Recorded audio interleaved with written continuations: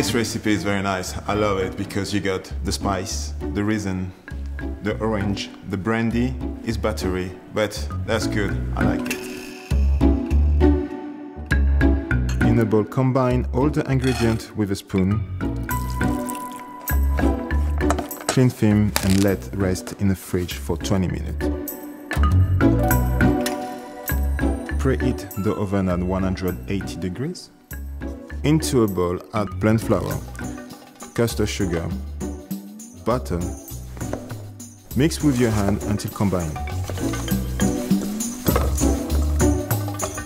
Wrap the dough with a clean film. Chill for 10 minutes. Dust the table with the plant flour. Roll out the pastry on a floured surface, should be 5 mm thick. Cut out 15 cycles with a pastry cutter, large enough to fill up the base of the mold.